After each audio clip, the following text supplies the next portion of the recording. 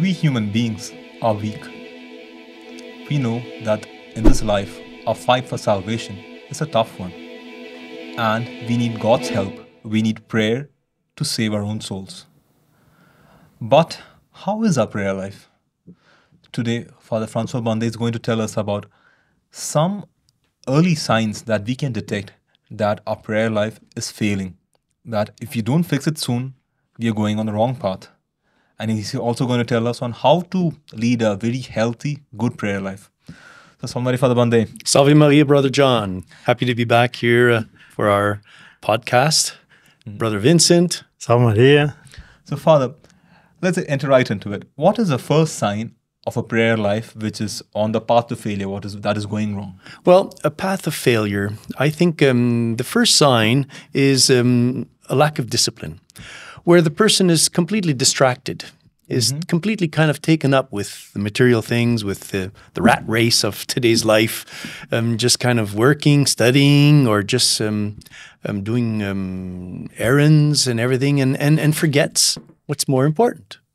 And that is one's relationship with God, with Our Lady, with the angels, with the saints.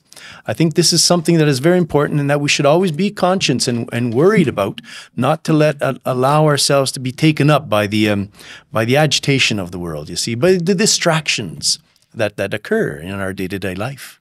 So, Father, by discipline, you mean that the person, while praying, the person should pay attention in prayer. If he starts feeling distracted, is that a sign that his prayer life is going wrong, that he's on the wrong path? No, it's not that sign. No, the distractions, I mean, do occur, and our imagination sometimes it's hard to kind of tie our imagination down, right? So, what I mean by lack of discipline in prayer life is not to have a moment in your day that you've planned beforehand, all right, where you should recollect yourself. Whether that's in the morning, the afternoon, or in the evening, you should have a consistency.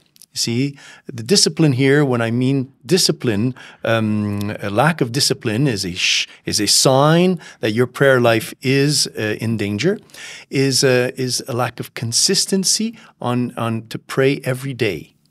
It's just like going to the gym.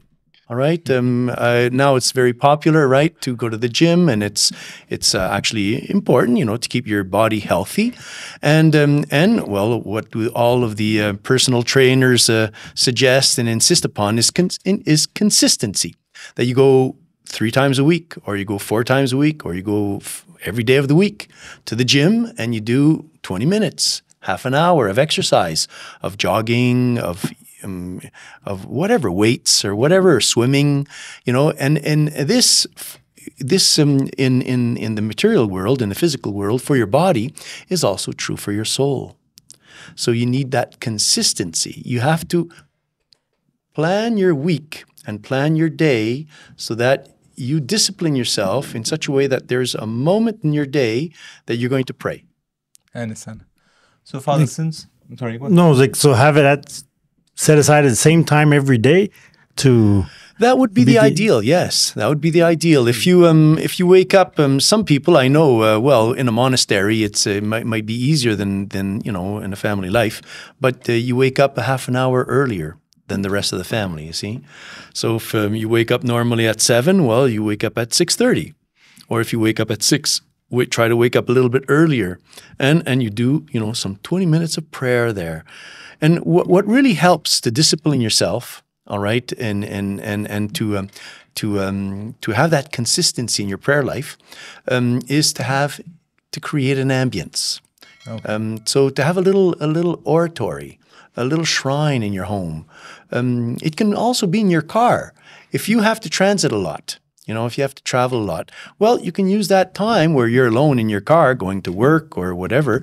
Of course, there will be the occasional distraction of the traffic. You have to pay attention, right, what's going on. But it is a moment where you can, shut off the radio or turn on the radio where a channel that they're praying the rosary, and you have that moment of prayer. Mm-hmm. It's not the ideal place. Okay, the car is not the ideal place, but if you don't have any other place, if you're just too busy, then it's something that can be used for you to connect yourself with God. So I think discipline is very important. It's something that is in the beginning is maybe a little bit hard to acquire. That consistency. Actually, it's like that also for the gym. All right, somebody who's not used to walking or swimming or gym or running, jogging, whatever. It's hard. That first month, those first 2-3 months are difficult. But once you get into it, then it becomes easy. So the first sign of a failing prayer life is lack of discipline, lack of that consistency. You have to have that consistency. So it's not sufficient to go to Sunday Mass once a week. All right, it's very important. It's actually an obligation. Yeah. It's we have to go to Mass at least once a week on Sundays, but it's not sufficient. I always say you have to. It's Saint John Paul II actually that used to say that we have to create a domestic church in our families. All right, I always like that expression of his. You know, we create a domestic church in our families, and in order to do that, well, you create a little corner of prayer. Yeah. You know, where you yourself you go, and then you bring your family. It's so important. A family that prays together Stays together. stays together. Yes. Brother Vincent, let me ask you a question now. Since we're Okay. talking about prayer, Father gave the example of, Father gave the first condition of a disciplined prayer life, that discipline, and that the first condition, Yeah. a sign of a bad prayer life is lack of discipline. Tell me something. How do you say your prayers every day so people have a living example? I mean, well, like Father, when we mentioned last Father about the timing, when we always learned when we were joining the Heralds, we heard from Dr. Plinio, is the best time to say your prayers is when you're well rested. Because a lot of times, sometimes you see people there that they leave their prayer to the end of the day, and you're praying there, hammering nails, and so it's always something Very that negative. Yes. it makes it much more difficult Yeah. for you to And keep makes the prayer much less effective. I less guess. effective. It's and better to pray So you while can- you're nailing nails yeah, than not to pray. Not to Yeah, pray. of That's, Okay, that's for but sure. that's not the ideal, Not right? the ideal, but to leave a certain time of the day where you stop no matter what. Mm-hmm. When you stop there, you can be in the middle of something. No, I have to stop and then to say your prayers. It gives you choose a time of the day that's That's when you're well rested. when That's you're well interesting. rested. When you Here in we're in Brazil. Actually, we're in South America. It's not the custom there in North America to take a nap. All right, but in Europe, in South America, it is. So the man who inspired the Heralds of the Gospel, Dr. Plinio Correa de Oliveira, he actually would do a first part of his prayers in the morning as he woke up, and then he'd do the second part of his prayers after his nap, after lunch in the afternoon. So he would actually get into his car and he would kind of drive around. Well, his driver would drive him around as he would pray the rosary, slowly driving around the parks of São Paulo. He chose the car because he said back then there were no cell phones. It's the only place where I can be in peace, where nobody can come Reach to me, me. interrupt me, my prayers. That's why he would get into a car, because if he was at his house, somebody would come running with. Yeah, well, that's the danger of distractions, and that's part of the discipline, right? Yeah. Lack of discipline in praying and organizing yourself, all right, will also allow distractions to occur. You see, so we have to be careful with distractions, all right? Not to be attentive to everything that's going around you if you're praying. That's why it's important to create an ambience of recollection. So a little oratory at home, or a little chapel, if you're able to have a little chapel at home, where you can gather the family. So, like Brother Vincent said, the best time to pray is when you're awake and at the best moment of the day. Mm-hmm. See, so that's either in the morning or early in the afternoon. Yeah. remember when we spent a few years doing apostolate in New Orleans, in Louisiana.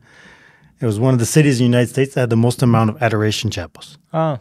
So that's something you could suggest for the people too, that if you have close by in your parish that has perpetual adoration or adoration during the day, to go spend an hour, half an hour, whatever, if you have the time there, in front of the Blessed Sacrament.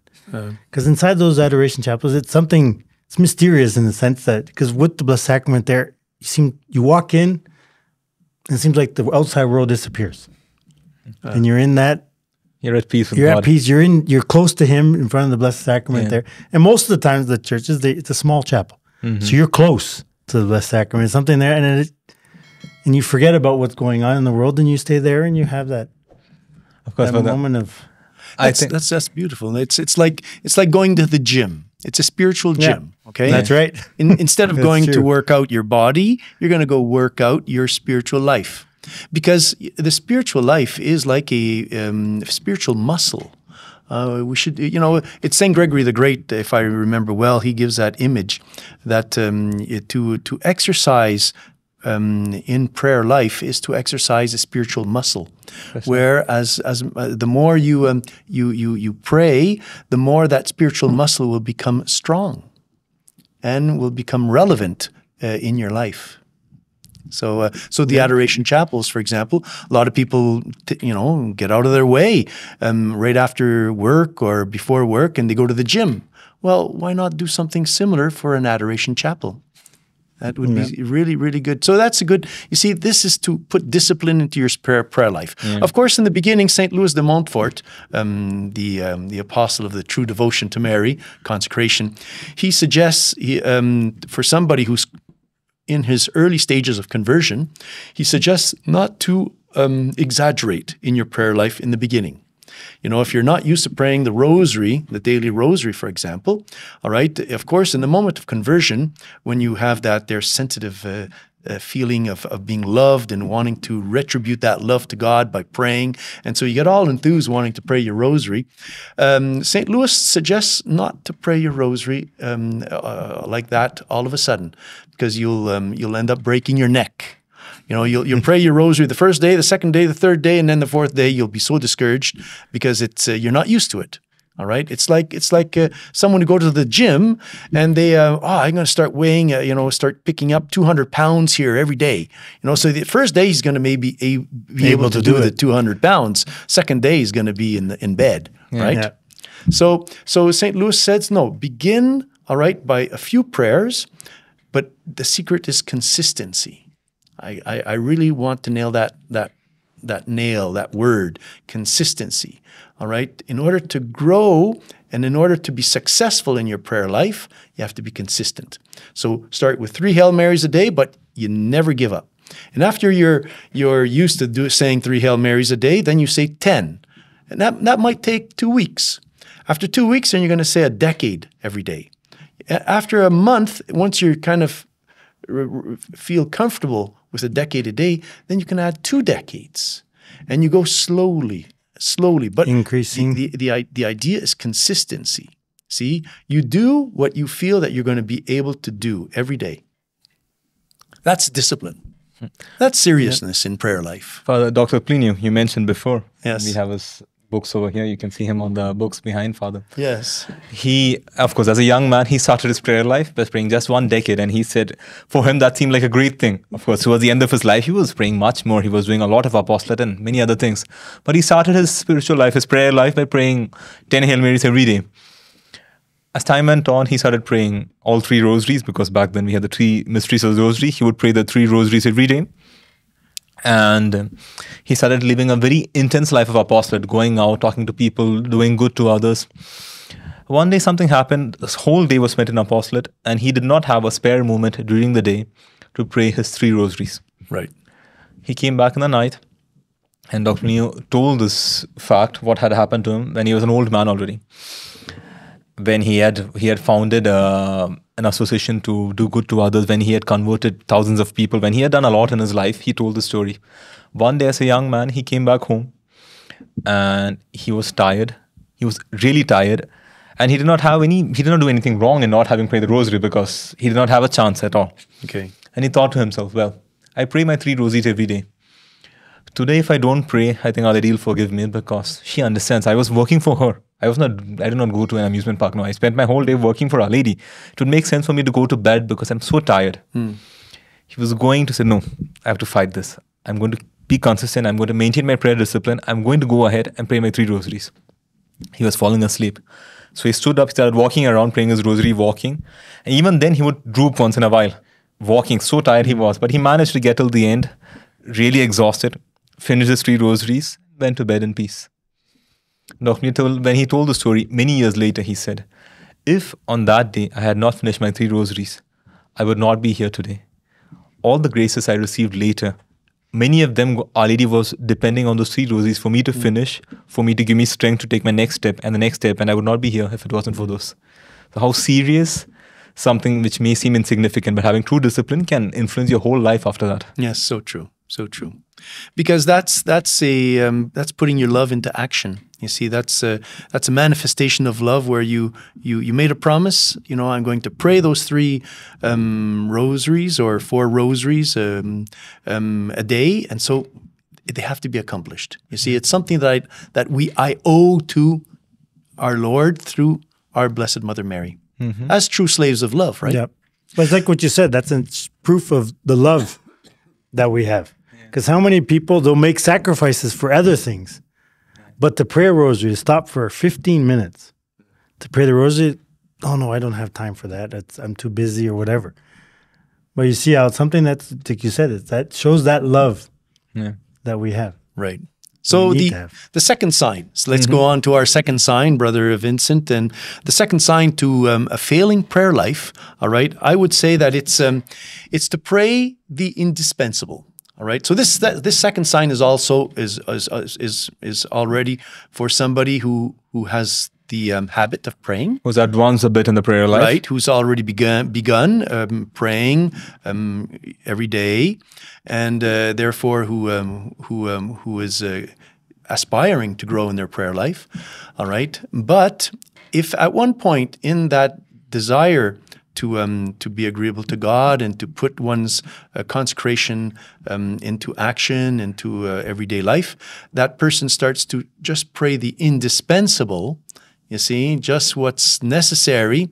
Well, that's also a sign of the beginning of a failing prayer life. Can you give an example, Father, for this?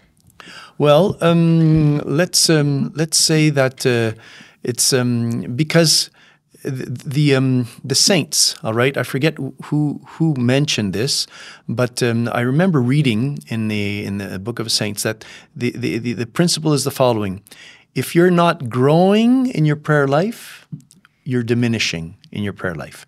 Prayer life is not something that can be stabilized. All right. There's no let's say horizontal level in prayer life. Either you're going vertical, you're growing, you see, you're ascending that holy mountain, the Jerusalem, celestial Jerusalem, or you're diminishing. I guess growing here does not mean just growing quantitatively, because if every week I pray another rosary, by the end of my life, That's a good point there, Brother John. That's a good point. Yeah, no, it's not to be a parakeet. A parrot, just yes, a parrot. repeating. Exactly, because there are here in Brazil there are many parrots. In my pastoral work, I visit a lot of families, and we meet up with a lot of beautiful parrots, and they all talk. They're all talkative. Some of them pray. I mean, and some of them pray. But what is it worth? You see, because they just kind of repeat, right? And a parrot doesn't have that spiritual conscience, etc., etc. Although it is beautiful to hear a parrot pray the Hail Mary. Yeah. But that's it. We can't just be repeating prayers. It has to come from the heart, of course. So this is what's important. We can't just pray the indispensable. You see, some Catholics are just Sunday Catholics. They go to Mass once a week on Sundays, and then the rest of the week, they act as though they're not Catholics. Well, that's false. That doesn't work. So we can't just be, satisfied with what we pray, with what we've attained. Mm-hmm. We should always want more. It's the fruit of love. Love has no limits, right? Who loves exaggerates in everything, all right? So, but, we have to be serious, and we have to be consistent, and we have to also always realize, our shortcomings and our difficulties, but we should be desirous to what we pray. You see, we pray with intimacy, with fervor, with devotion. So it's not just lip service. It has to come from the heart. So it's a training. It really is. That's why the rosary is so powerful, because we're continuously repeating the Hail Mary. that mysterious prayer that convinced Our Lady to say yes to the angel and to become the Mother of God. So this is something that we should be... So I think, let's say, Father, somebody who's praying the rosary, will it be, I guess, in the earlier stages, like you said, I'm praying 10 Hail Marys today, I want to pray a month from now, 30 Hail Marys for one whole rosary, 50 Hail Marys, I'm making progress. But I guess at one point it's going to be like, you know what, from today onwards, I'm going to make a conscious effort to really meditate on every rosary. I won't pray it like I'm usually praying. Right. Or maybe at some moments, I guess, I assume that not praying the indispensable. You know what, I'm praying a rosary, or I'm praying 3 rosaries every day, or 4 rosaries every day. But you know what? I know that a novena is coming up, a novena to, I don't know, to St. Joseph, let's say. We prayed that recently. I'm going to participate in that novena. So, but that's not part of my daily prayers, I know. But I want to give a little bit more so that every once in a while there's something else which pops up and I don't remain in, you know what, I've decided to pray this, I'm going to pray that now. Something a little bit here, a little bit there. I mean, in a human relationship. A little extra here and there to do. So the word here, I think, is to break our comfort zone. Yeah. To come out of our comfort zone. You see, we have to break that comfort zone in which we found ourselves after, if there's 6 months of praying the rosary, 1 year, let's say I've been praying the rosary for many years, and thanks be to God, what a grace. What a grace. But I've become comfortable with that. Yeah. If I've become comfortable with that and I don't do anything and I just stay in that, well, that's a sign of failing prayer life. You're diminishing. Careful, be very careful, because if you become comfortable with your prayer life, then you're regressing. You're not progressing. So you have to puncture. You have to get out of that comfort zone, all right, like you said, Brother John, all right, by being attentive to the inspirations of your guardian angel.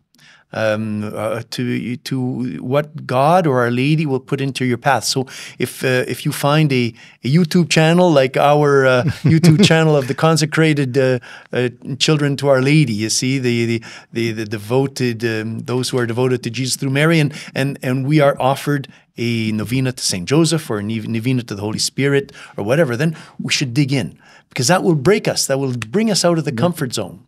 And will allow us to train our spiritual life in another way. I'm coming back to the gym. Okay, those who understand building endurance, physical endurance, or building muscle, they say that you should in your training at the gym, all right, once in a while you have to break that comfort zone. Interesting. So if you're used to, let's say, pumping 20 pounds of dumbbells every day, all right, and you've been doing it for months, all right, well, all of a sudden they say, well, you have to break that. You have to break that in order to make the muscle grow or your stamina grow. You see, so they say, well, instead of doing 20 pounds, well, then you should add on, you should diminish, maybe, put 15 pounds, but instead of doing, 3 sessions, you do 5 sessions. So you kind of break the habit that you have, come out of the comfort zone, and that will kind of energize your body. So it energizes your soul, it energizes and then you allow God, you allow the angels, Our Lady, to intervene in your life. I guess, Father, prayer is a relationship that we have with God, of course. But let's imagine a human relationship, a family, a husband and wife, children. Imagine the husband and wife were always being totally faithful to each other, but in the exact same way during 50 years. I mean, nobody could take it. Or, he does indispensable. He works, he gets a salary, the wife prepares the food. But if every once in a while one doesn't go out of his way to please the other, to buy a gift, to do something, the human relationship would be impossible. You have to go out of your way once in a while to give value to what you have. Same applies to God. Give something, you know what, I'm going to make an extra sacrifice today. I'm going to do this, I'm going to pray more. Something once in a while. I'm not going to just do the indispensable. I'm going to show God that I really love Him. I'm grateful for Him more than I can tell Him. Well, that comes to our next point. Okay, is aversion to sacrifice. Interesting. Those who are scared of sacrifice, they are in danger of walking into a path of failing their prayer life. Because if you flee sacrifice, if you don't want to sacrifice yourself, if you don't want to give yourself, well, then you're going against what prayer life is inspiring to do. Prayer life inspires you to want to imitate our Lord Jesus Christ. You see? Take up your cross and follow me. Take There up we your go. cross and follow me. Yes. So a family life, a father, a mother, that they've ended into a kind of a comfort zone in their family, and they've progressed spiritually. Thanks be to Our Lady, they pray every day and everything. But they're satisfied with what they've been doing, and they don't want to kind of puncture the bubble. They don't want to do any more because, well, they're afraid of the sacrifice that will bring upon them. Sufferings. Right? Yeah. So that means that's a sign that their prayer life is failing. Interesting, Father. Yeah. So we have to embrace our cross. We can't be afraid of puncturing that bubble of comfort in order to always do one more step. We have to have Christ and Christ crucified as our model. He was not afraid to embrace his cross and to say yes to what the Father was offering him, asking him to do, which was to offer himself as a pure sacrifice for mankind.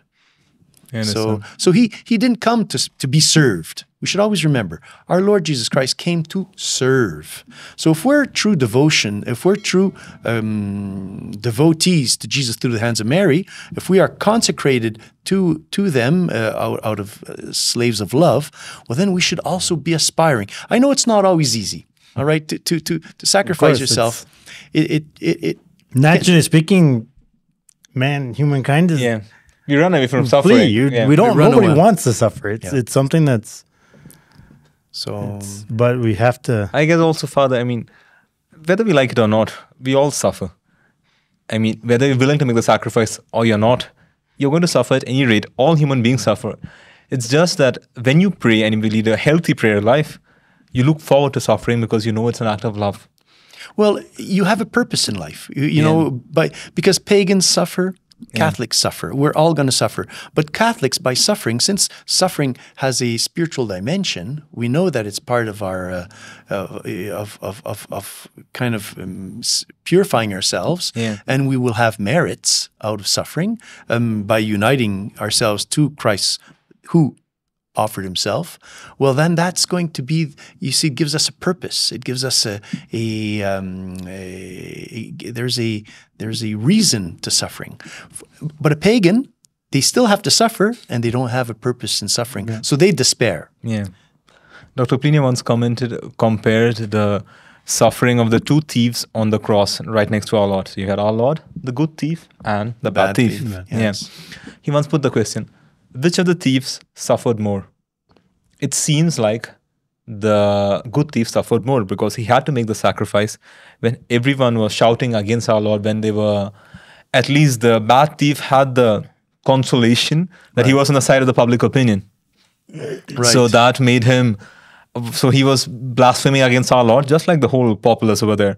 While the good thief had to break his human respect, break his shame to pronounce our Lord's name. And he did that while Saint Peter, who was the head of the church, he, far away from the cross, had been ashamed of our Lord. He had denied our Lord. But the good thief, in front of everyone, he had the courage to pronounce our Lord's name. It's true. But he said, Dr. Neil said, the good thief suffered much lesser than the bad thief, because the good thief had hope. He was sure that he was going to pass another few hours over there and then be eternally happy. Jesus promised him, you will be this day with me in paradise. Well, the bad thief, he did not have hope. And what takes away suffering, what consoles us in our suffering is hope. And leading a good prayer life, but embracing suffering as God wants us to, I guess it gives us hope and makes the suffering easier. So there you go. So that's why prayer is indispensable for salvation. All right. The good thief was saved. Why? Because he prayed. He had the power of prayer. He had the strength to humiliate himself and to submit himself to God and ask forgiveness and ask for mercy. This is the power of prayer. Prayer is a means of salvation. And this is why we should always kind of remind ourselves of this truth. And this is why it's so important for us to enter into the spiritual school of Our Lady. Because this is another point. Another point of a sure sign of failing prayer life is to diminish your devotion to Our Lady.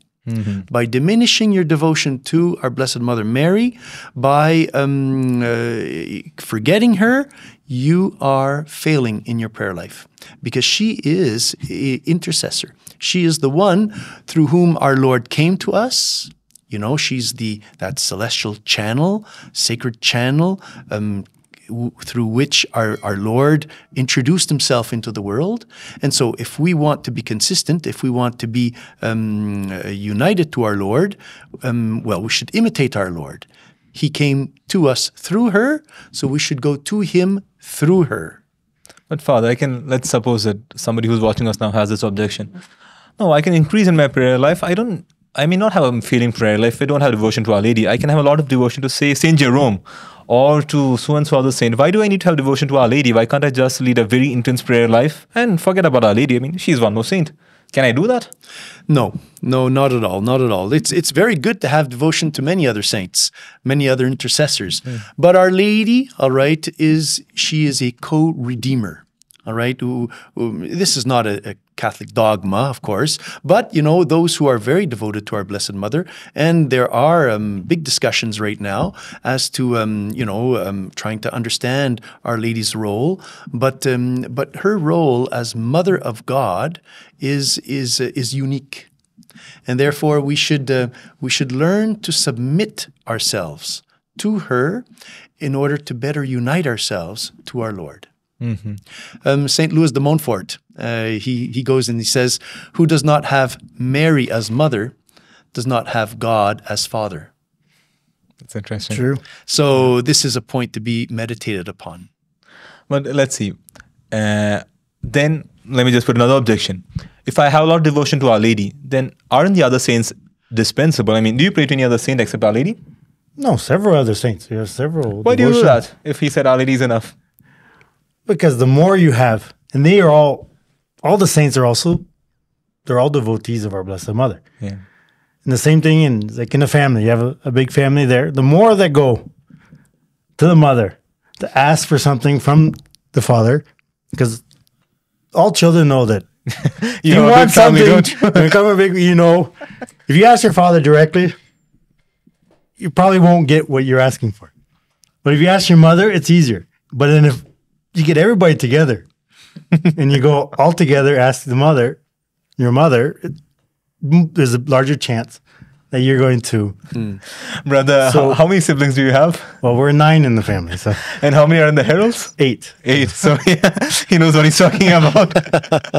Well, that's the thing. So, I mean, if you have the other saints helping you, the more intercessors going to our Blessed Mother, asking on your behalf. Of course, yeah. It's easier the more chance you'll have to. Is that correct, Father? Does it correspond to Catholic doctrine? It does. No, it's perfect. It's l'union fait la force, we say in French. The unity creates strength. Exactly. So if we're all united towards God under the mantle of our Blessed Mother Mary, united with the saints, then we're powerful. We're indomitable. You see? But then the opposite, like you said, if we have all the saints, but we don't have her. Yeah, there you go. Then it's, how are we going to? I mean, God, St. Louis makes it very clear, God does not need Our Lady. He could have done the whole thing without Our Lady. But he made it a point. He put Our Lady as a mediatrix under our Lord Jesus Christ. So you don't have a right to go against God's will. If God said that he wanted her to be the channel, who are we to? Yeah. Of course, not always we have to mention her. We can pray to St. Anthony, but we know that St. Anthony is going to ask her to go to God. That's because God wants it. He doesn't need her, but he chose her. And who are we to tell that, to deny his will? I mean, God can do what he wants, right? Yeah. So he wanted it that way there. So let's do it the way he. Yeah, exactly. You're looking at the... So yes, I was looking here, just speaking about devotion to our Blessed Mother, how it's so important, because those who do not have devotion to Our Lady, all right, they are not only lacking in prayer life, but they are diminishing in prayer life, all right, because Holy Scripture, well, this is the Word of God. This is St. Luke, Gospel of St. Luke. It's the first chapter, so it's the infancy narrative. So it's the Canticle of Mary. All right, I would just like to read, one verse of the Canticle of Mary here, where Our Lady goes and she says, "The Mighty One has done great things for me. The holy is His name." Just before number 48. For He has looked upon His handmaid's lowliness. Behold, from now on will all ages call me blessed.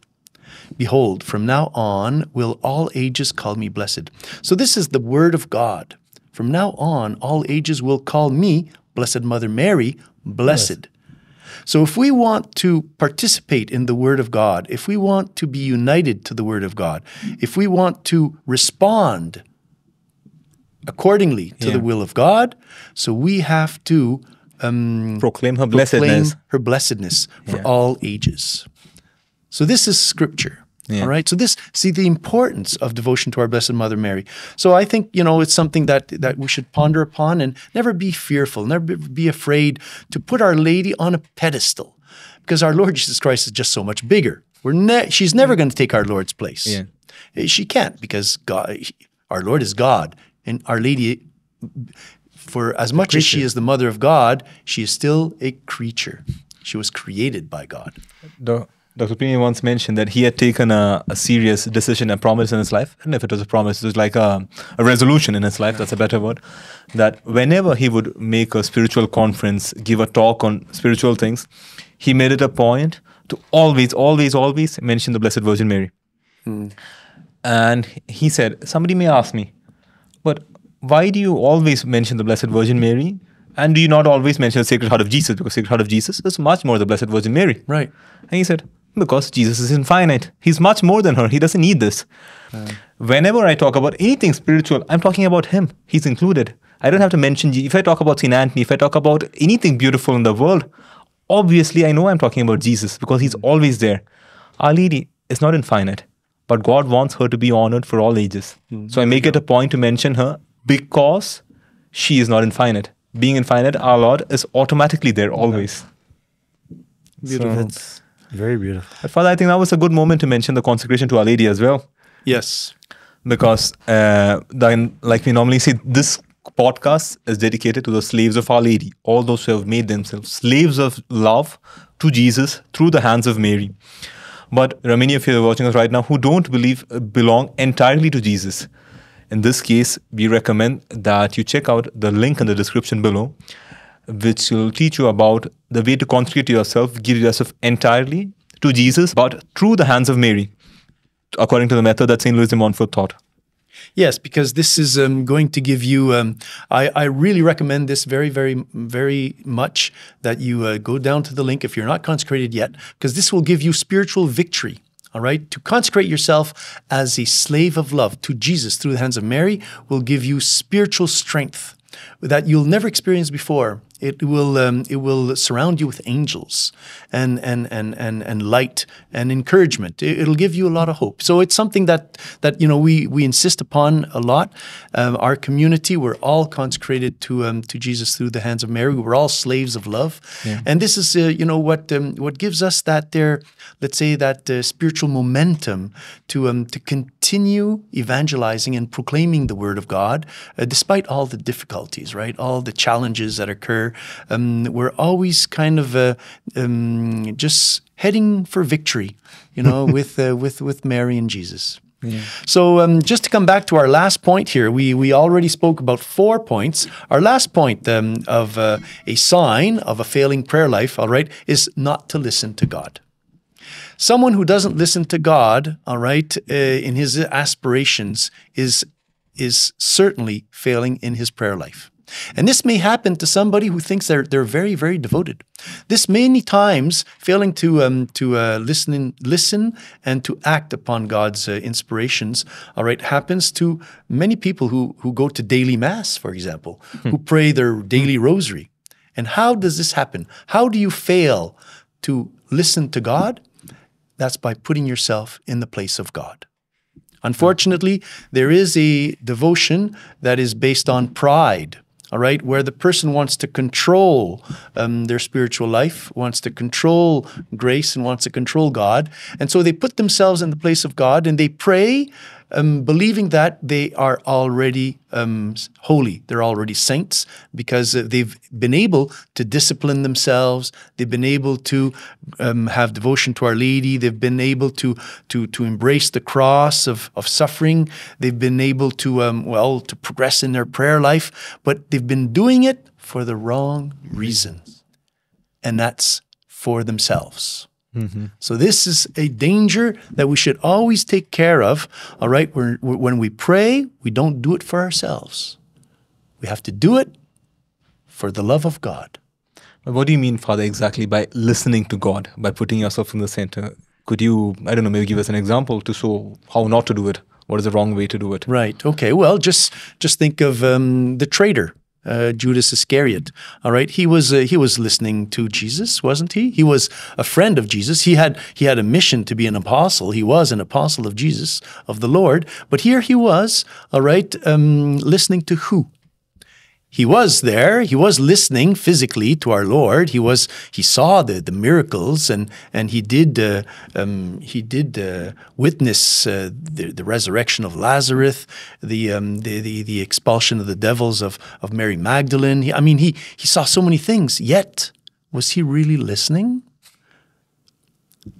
He was listening to himself, to his own greed, to his own selfishness. He was not listening to our Lord. He was not uniting himself to our Lord. He was not submitting himself to our Lord. He was wanting to use our Lord. When you try to use God in order to promote yourself, all right, I say this because it's something that is very subtle. All right, it's not explicit, but there are some people who walk up on in church life, all right, and who will even actually go to the ambon and start proclaiming the Word of God and teaching the Word of God, but deep down, all right, they're not doing it out of love of God, but out of love for themselves. They're promoting themselves. Just think of the Pharisees. Yeah. Just think of the Pharisees. Well, it's like the prayer of our Lord says in the gospel, the prayer of the Pharisee and the sinner. Pharisee, I'm great. I'm this here. I'm not like this one over here that sins. I do this. I give the alms. I do all the prayers with everything there. And there you go. That was not a real prayer, was it? And so he was rejected because he was glorifying himself and despising, all right, the poor sinner, all right, who was he was a sinner, and he was humble, and he was asking pardon, and he was feeling weak and everything. But so it's not enough, all right, to pray and to discipline yourself, to have devotion to Our Lady. It's not enough to embrace your cross. You also have to submit your own will. Your will has to be humbled. Yes, the perfect prayer that our Lord taught us. Our Father, everyone knows, is the perfect prayer. Any Christian prayer which is not somewhat related to our Father is theologically wrong. And then we say, Our Father who art in heaven, hallowed be thy name. Thy kingdom come. Thy will be done on earth as it is in heaven. That is a perfect prayer. Yeah. Yes. If you don't have that in your prayer somewhere. I mean, people like to talk at God when they pray sometimes. No? They don't want to listen to what, like you said, they don't want to listen to what God wants me to do. No, I want God to give me this. Yes. And does God want that? Am I willing to change my will to suit His will? That's why what Brother Vincent said about the adoration chapels is so important. Adoration chapels create an ambience where, you in the silence of the chapel, of the presence, the Eucharistic presence of you can you can feel, you can hear the voice of God. It makes me think of Mount Tabor, right? On Transfiguration Day, when our Lord transfigured himself, what did St. Peter say? Lord, it is good to be here. Dot. That's it. Lord, it is good to be here. So this is true prayer life, is to listen to God and not want God to listen to you. And so this is something that we should be worried about, all right, where we try to pray in order to kind of force God to do our will. Prayer life is not to force God to do what we want. But prayer life is to enter into a communication, into a relationship, loving relationship with our Lord, manifesting to him what we need, although he already knows what we need, all right? But, wanting to submit ourselves and to enter into his love in order to feel his peace and to be able to do his will and everything. I guess we have to pray for two things, right? We have to pray, first of all, to try and understand what God wants. And then once we do understand, we have to pray to get it anyway. So, yes. I mean, like the two aspects of prayer too. Absolutely. So anyways, the most important aspect of to do in order to never to fall into a failing prayer life, all right, never to experience a failing prayer life. Well, the first thing is to pray. Okay, so that's the prayer. Yeah.